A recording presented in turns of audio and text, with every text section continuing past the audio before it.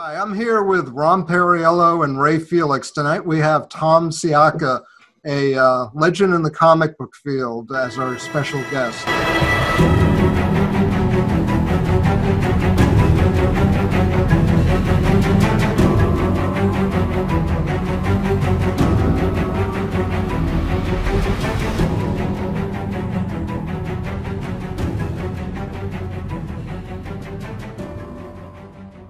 Thanks for joining us. Thank you. Legend in my own mind. But in any case, hi guys. How's it going, Tom? Oh, Hello from the Bronx. Well, hi Ray. It's nice to see you. Wow, all the way in the Bronx, eh? Mhm. Okay. Yeah. Pretty much sitting right next to each other, right? See, Yes, exactly. Right. But that's okay. You ruined the illusion. All right, that's You're okay. right on the screen. I'm That's ruining the okay. illusion of TV, kids. Don't believe anything you see on TV, kids. I just want to tell you. Yeah, that's All right. actually Ray's twin over there. Exactly. Exactly. So anyhow, so here we are. So shoot some questions, guys, because we're waiting for pizza. So, how did you get your start in the industry? How did I get my start in the industry? Well, actually started when I was in grammar school. Believe it or not, I was a big comic book fan, obviously, but by I guess sixth grade, I switched from DC to Marvel because it was Marvel. Reading the Marvel comics, they're kind of like in the real world because Spider-Man was in Forest Hills, he was in Queens. You know, everyone else was in New York City. I mean, so there was like a semblance of reality there. Whereas Superman, Batman, and they had all these like goofy things going on. If you look at the two books, the two companies in the '60s, it's like DC is kind of like its own universe, and it's kind of like goofy, and Marvel's the real world. But anyhow, so I was like reading the Fantastic Four or whatever, and I said, let me go send some sketches to Stan Lee. I got some ideas.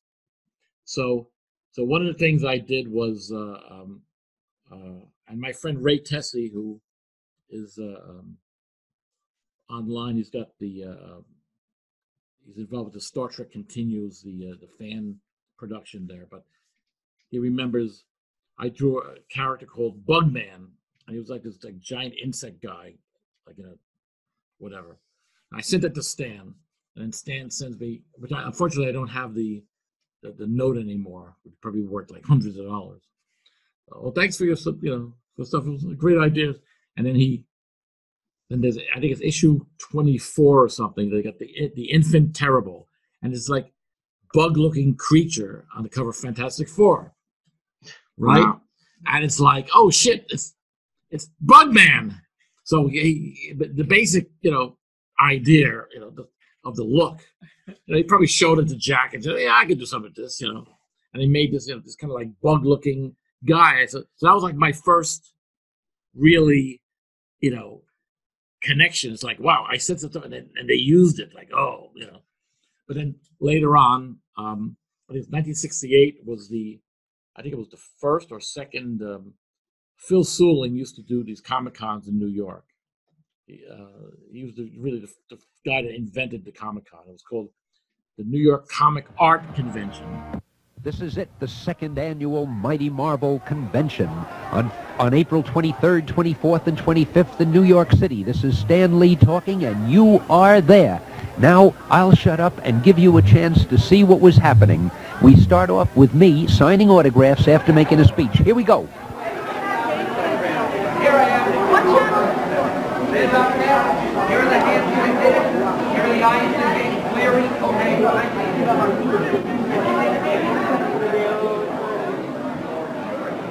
Quite enough to carry the nation. Are you thinking of a live Spider-Man series? Oh, yes. Yes, we are. And it was always over the July 4th weekend. So in 1968, I'd go with my dad. It was the Statler Hilton, which is now, is it the Statler Hilton? No, it's not the Statler. Now it's it's across from Madison Square Garden. Penn Plaza, I think it's Penn Plaza, whatever Plaza, it is now. Pennsylvania Hotel. Pennsylvania No. Hotel. Originally, it was called the Statler Hilton at that time, and so it was a big convention. So I went with my father, and my father, if you can imagine, Groucho Marx. That was my father. Because my father, they used to call him Groucho because he kind of looked like Groucho Marx, and he had the cigar and everything. So that's my dad. So we go in there, and so they had all the at that time the artists were hanging out, and people getting like free sketches. It's like Jim Steranko was there, and he did a sketch for me. And actually, I'm friends with him to this day. Yeah, maybe you should explain who Jim Steranko was. Oh, Jim Steranko. It's the pizza guy. Okay, so we're at the Statler Hilton. Statler Hilton in New York City, July 4th weekend, 1968. I'm there with my dad, also named Tom Sciacca, who looks like Groucho Marx. And so it's a comic convention. It's the first or second actual real comic convention ever held. And there were probably like 3,000 people there, but they had a couple. It was a dealer's room, and they had some places for discussions, panels, whatever. And I met Jim Steranko, of course, of Marvel's Agents of S.H.I.E.L.D., and he's done Captain America. He's still active today. I'm still friends with him today. I've actually worked for him. I did some writing for when he was publishing his magazine, the Media Scene, and I helped him out on that in the 80s. But he did there were all the artists were doing free sketches. Now it's like $150, but they were doing sketches for all the kids that lined up. So he did like a little Nick Fury sketch for me, and then Jack Kirby was there doing sketches, but there were like so many people around him. I was like stunned, like wow, all these people. Jack Kirby, but the Bill Everett was there, who also a Golden Age artist, and he did a Submariner sketch for me, which is somewhere in my files. I don't know where it is, but it's somewhere. Joe Orlando did a little quick sketch. Joe Orlando, who worked for EC and was a editor at DC, who I also ended up working with later on. My biggest memory from that particular show was that Phil Sullivan was selling a copy of Superman #1, which probably would be like a 7.0 today, for $100. I said, Dad, buy this. Oh, this is great. Superman #1. They go, are you kidding? $100 for a comic book? What are you, crazy? So it's like, now it goes for like $1 million or something. But Wow. Dad in heaven, you're an idiot. But that's besides the point. But that was my first foray into meeting these people. So they were like, real flesh and blood, like people behind the names in the comic books. So they were like real. So the next year I went. Actually, it was 69 when I think I went on my own. I went there by myself, and so then I met some more people. Who I met was Frank Frazetta. Everyone knows who Frank Frazetta is, like the world's greatest like fantasy artist. And so he had like a room set up with paintings, whatever. And then so I was like 60, 69. I was like 13, 14, whatever. He goes, hey kid. He goes, listen, you want to hear? Watch my paintings for a little bit. I've got to go out. I said, sure. And I was like, all right. Hey, Frank Frazetta.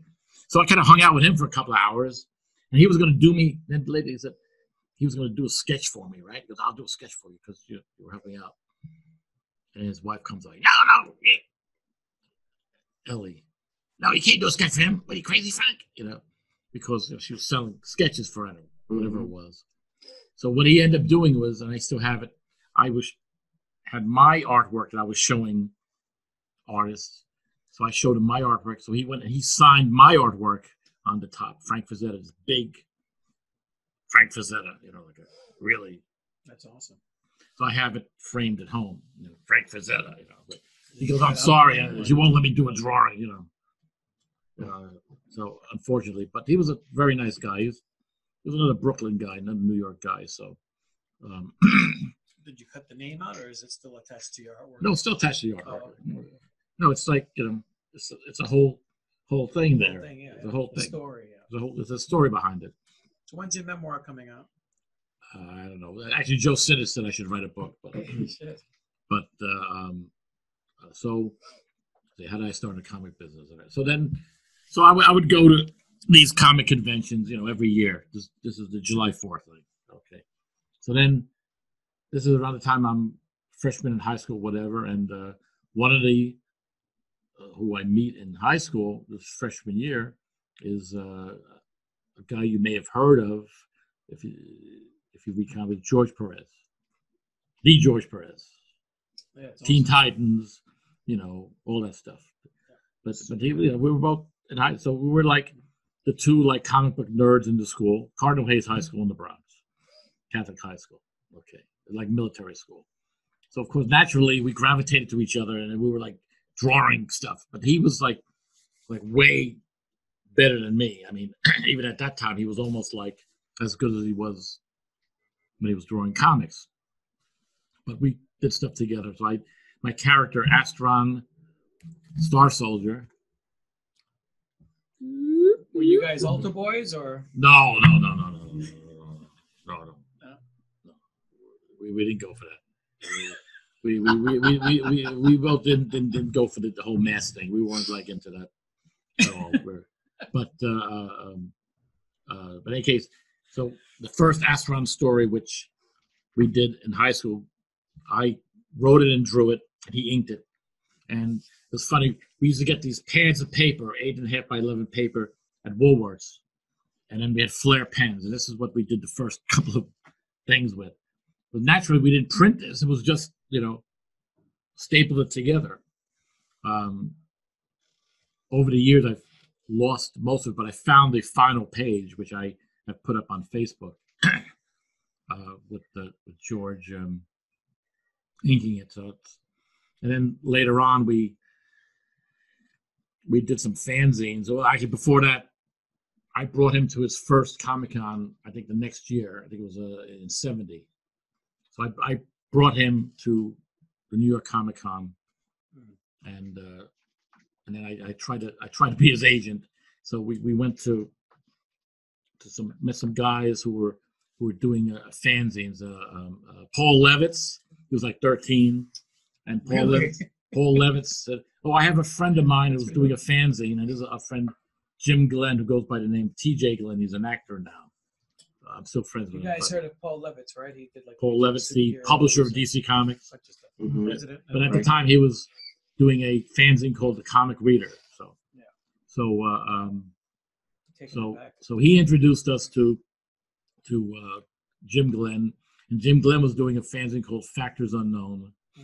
So the first comic strip we did, I ended up writing it called Stranded. It was like a faux EC comic science fiction story about an astronaut stranded on this planet, and he meets like this beautiful girl, this hot, sexy chick, and then she turns out to be a monster and like kills him. It was like very original, very original.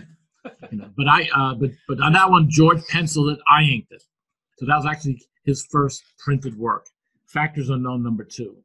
The next year, in Factors Unknown #3, which is which people sell for like a couple $100 on eBay. That one, I did a comic strip, which was kind of like a fake Thunderbirds. Remember the TV show Thunderbirds, but Thunderbirds are go. So it was kind of like with the little puppets. So I did kind of a knockoff of that, called 300 Fathoms Down or something, and it was about some plane crashing and these guys rescue it, So I penciled it, George inked it, and then he did another story called Death Squad, which was kind of like, almost like kind of Teen Titans and Doom Patrol put together.